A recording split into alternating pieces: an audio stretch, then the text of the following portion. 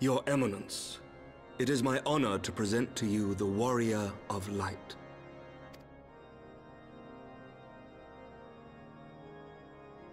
I have heard the tales of your many grand endeavors.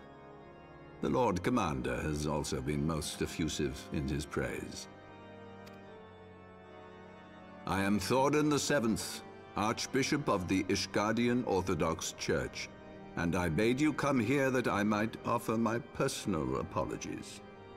You will forgive me for not calling upon you as courtesy would dictate, but as you can see, my more sprightly days are long behind me. But I digress. Your companions were wrongly accused of heresy and subjected to gross indignities.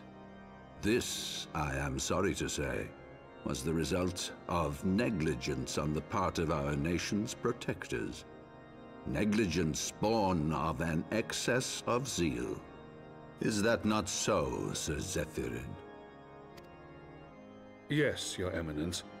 Regrettably, it would appear that we of the Heavens Ward were in receipt of erroneous information.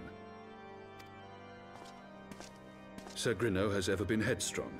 He pressed charges before the truth had been ascertained, for which I most sincerely apologize. An unfortunate misunderstanding born of an earnest desire to serve Ishgard, but one which should never have occurred.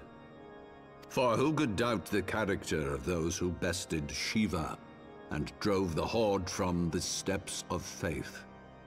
Not I. That much is certain. That will be all, Sir Zephyrin. I would speak with our guest in private. Your Eminence,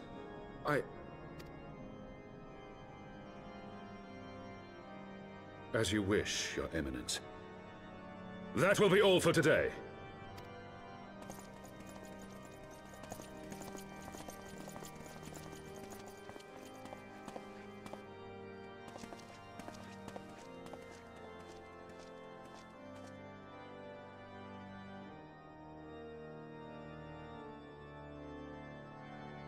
Privacy is a luxury rarely afforded one in my position.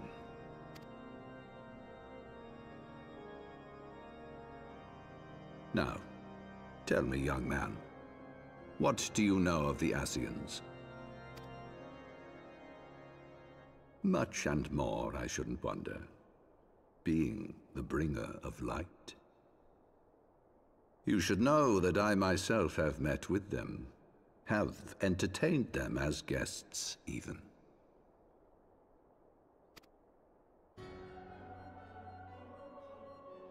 Those harbingers of chaos and strife offered us power that we might continue our war against the dragons.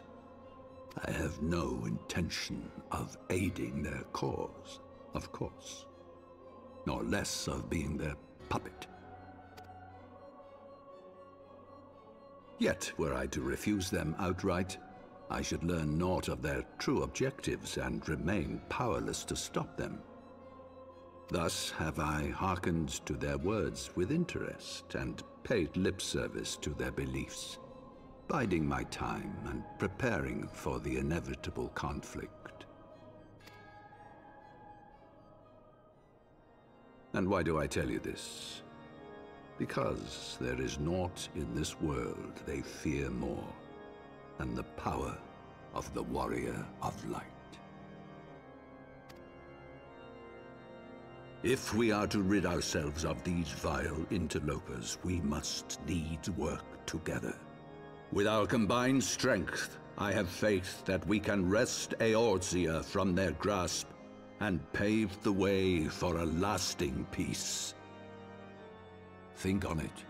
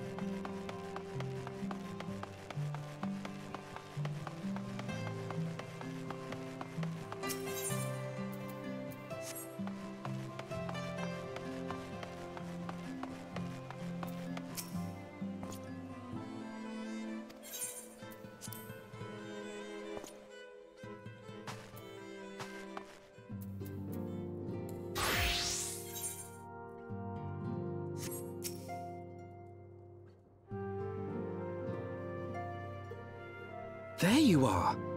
I confess I was more than a little concerned when I learned that you had been summoned to the vault. What did they want with you?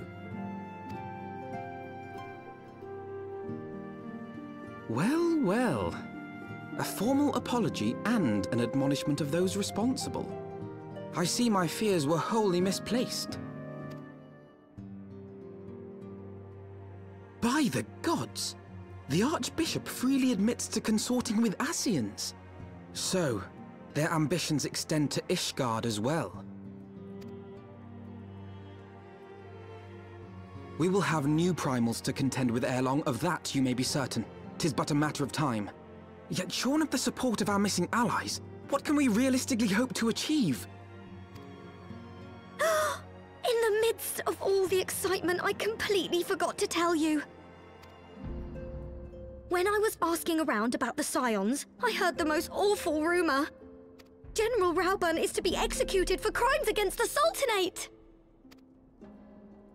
If the Flame General dies, we will lose a staunch ally, and the one man capable of holding the Sultana's assassins to account. Lord Orchiphon was wise to counsel restraint, but this business will brook no delay. We cannot permit this execution to take place. We must save Rauburn.